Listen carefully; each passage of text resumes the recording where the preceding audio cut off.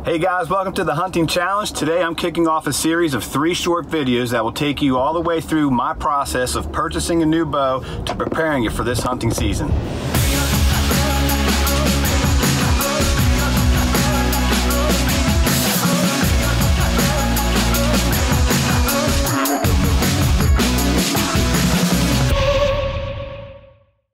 I'm on my way now to Blackwater sporting goods store in Vineland. I'm in South Jersey, and it's been quite an adventure already. The main reason this has been such a journey is all a result of COVID. I ordered the bow that I selected on March 13th. The next day, basically the country shut down, so all bow builders had to stop building bows.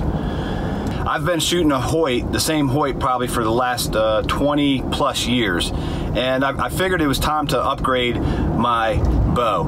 And I was dead set on a Hoyt, and earlier in March I went to Blackwater and shot a few different bows, so I didn't really know which one to pick until I started shooting them. So finally this past week, today is June 29th, last week I think the 14th, maybe that's 2 weeks ago, the bow finally shipped, and so I'm going there now. I'm excited. We're going to get fitted for it. I'm going to show you the 2 different bows that I was battling back and forth with, and we'll figure out, I'll share with you why I chose the bow that I chose, the top 3 reasons why I chose it. And then through the rest of this series, I'm going to have to retest the hand load. If you look at this video, and I'll post it up here, I did a hand load testing on my old bow. And if you don't know what hand load testing is, that video will show you. I think it's very important. But the fact that I'm getting a new bow, I'm going to have to retest it, and then I'll have to order my arrows specific to what I figure out through that test, and then I'm going to sight it in. And I'm going to sight it in a different way that I've never sighted it in, perhaps a different way that you never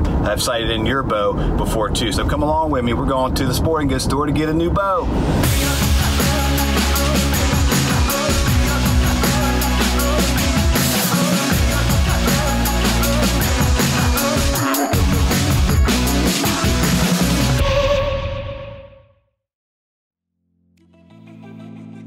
From my other videos, you know that I'm a proponent for supporting local businesses. I think it's even more important now as a result of the pandemic that is going on. Blackwater Sports Center is run by a father-son team with the same name, Jeff Shaw.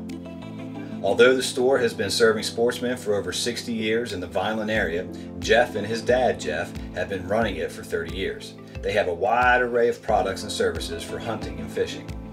Jeff, the son, and I used to play Little League Baseball together and went to the same high school together as well. Being able to be in communication with Jeff over this national shutdown was incredible, and we were able to work together through those 4 months to make this day of buying a new bow possible for me. If you live in the South Jersey area and want a team of people that will take care of you and your equipment at a very fair price, I really encourage you to go check out Blackwater Sports Center.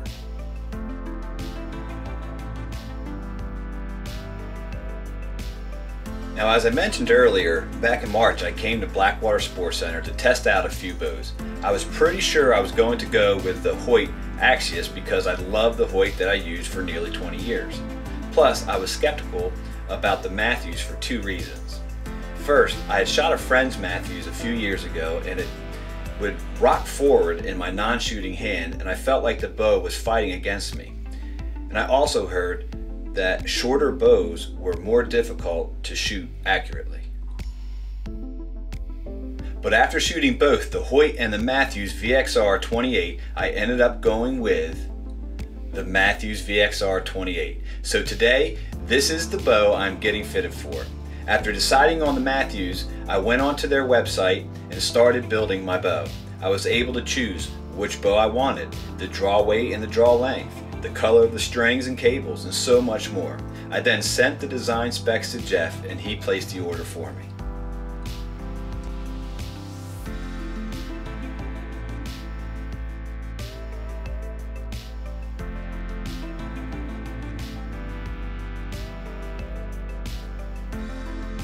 Now, 4 months later, Jeff is setting up and tuning my new bow. After getting the peep sight just right, Jeff took the bow downstairs to paper tune it, and then we went outside to shoot a few arrows. After the first arrow flew, I knew I made the right choice. The 3 reasons why I chose this bow are, number 1, it's very light. It weighs just under 4.5 pounds.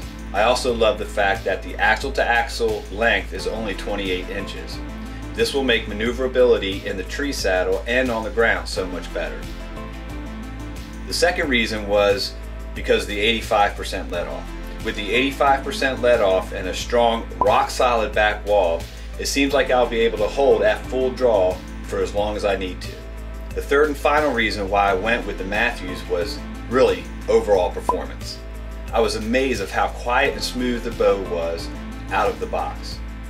Although at first the bow did want to rock slightly forward in my non-shooting hand, the problem was easily resolved with a counterbalance. And man, I'll tell you what, I love this bow.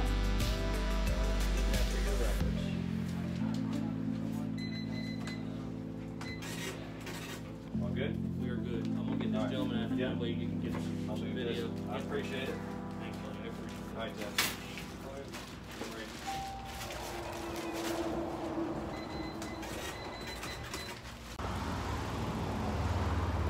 So that's cool. Got a new hat from him. Nothing wrong with that. Fits good. All right, let's get on the road here. So we are in business. Got the new bow. Worked with Jeff. He got me a Blackwater hat here, and good overall experience, man. So the next step in this process is to retest the hand load, see how it differs from my old bow to my new bow. Before I send off an order for arrows, I want to make sure the bow's shooting the best way for me, which is why I will do a retesting on the hand load and not just assume that, well, I figured it out on my old bow, it's got to work with this bow. That's important to me. That'll be in the next video. The testing video will be next with the new bow, and then after that one we'll do a video sighting in the way that Ranch Fairy did it, and you can probably go check out his video. I've seen it once. I'm going to watch it a few more times to make sure I understand it, but what he said in that video was very good, and I'm just going to take what he said, put it into practice just like I'm doing this. But again, it's kind of like I'm a musician. I play the guitar. I also golf. It's like when you pick up a guitar, you're not looking at prices or anything. You just pick up the guitar and then, you know, it fits. It feels good. So that's kind of how it was with me with the bow. I picked up the bow and it felt good. So it was a good day. I'm excited.